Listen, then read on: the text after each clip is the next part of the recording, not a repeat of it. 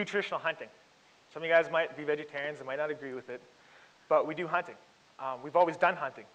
In order to be like Dene, that's a part of your life. You had to be a hunter, you had to be a trapper. But there's this crazy rising trend happening right now that we're seeing more and more of. And when we kill a moose and we go hunting around the area of like Fort McMurray, which is located like 50 kilometers south of the tar sands, we're finding moose, cutting them open and finding a whole bunch of sores on their bodies.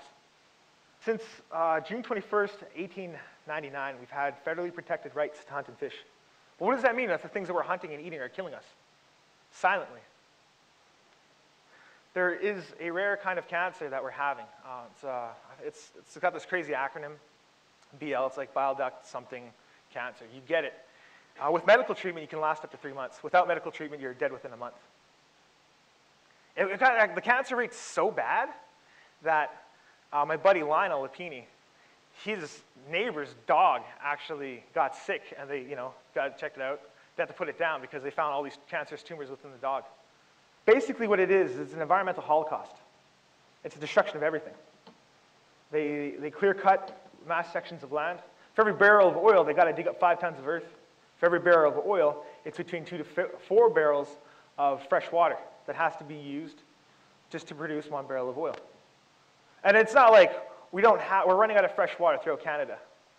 We're polluting. Oh, and then there's a process, because oil up there doesn't come as just like oil. We don't drill into the ground and find oil and extract it. It's actually stuck within these things called tar sands. They have to heat it up, they boil it, and then they extract the oil from it. They use coal to heat it up. It's a very energy-intensive process. But while they're doing it, they're expanding out like this. Why it's coming to that point of direct action is you have to ask yourself, honestly, how many of your own brothers and sisters, your mother, your father, if you have any children, or any of your cousins that you could bury?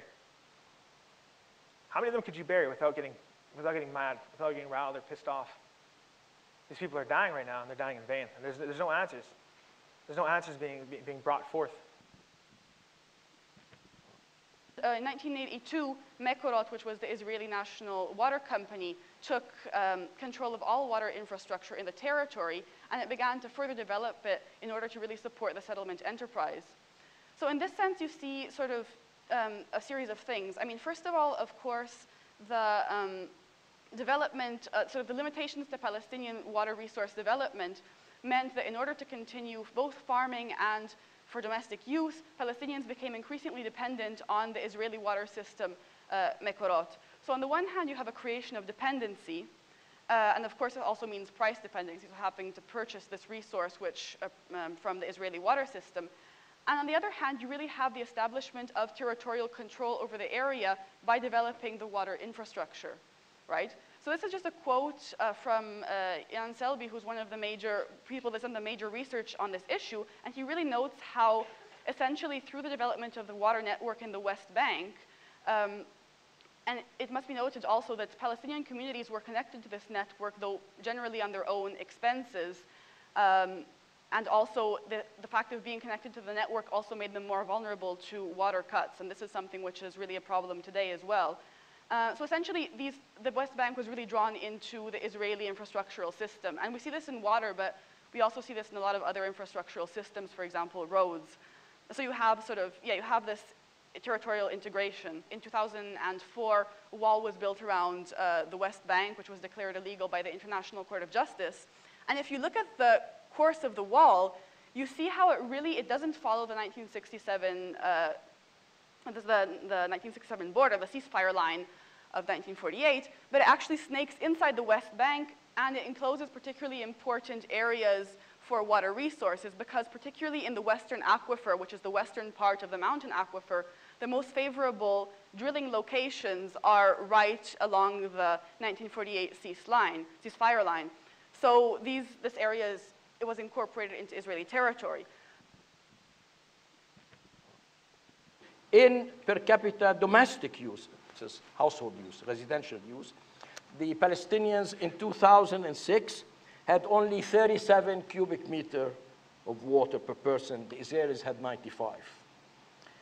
In agriculture, the Palestinians had 43 cubic meters per person per year. The Israelis had 190. In industry, they had only 3.2 cubic meters per person per year. The Israelis had 7 times, 21 million. In total, 83 cubic meter per person per year for the Palestinians versus 310 cubic meter per person for the Israelis. And this is water that rightfully does not belong to them.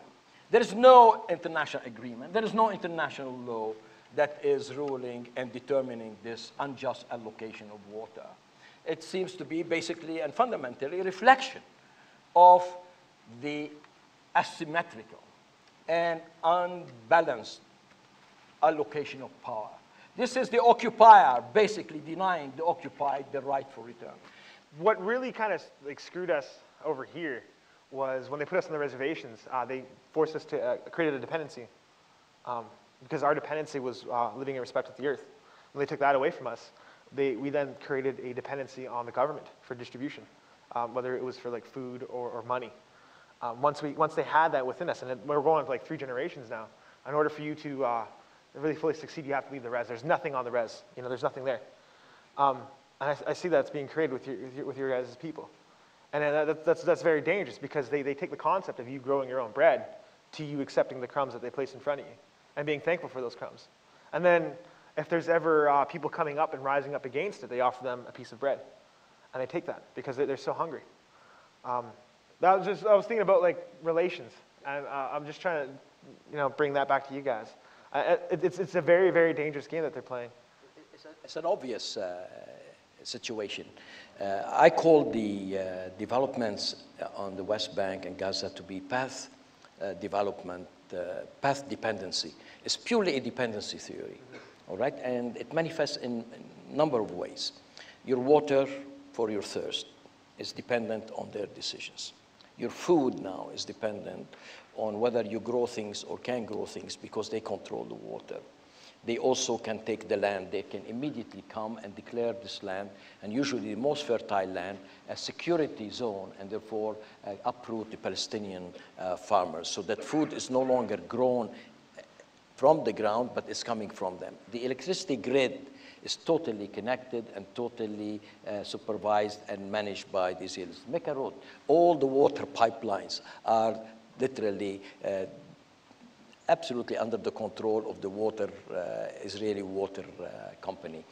And people talk about the possibility of a global or a water war. Well, 1967 was a water war. I mean, the way the Israelis stopped, they stopped exactly at the borders of where the water origins were.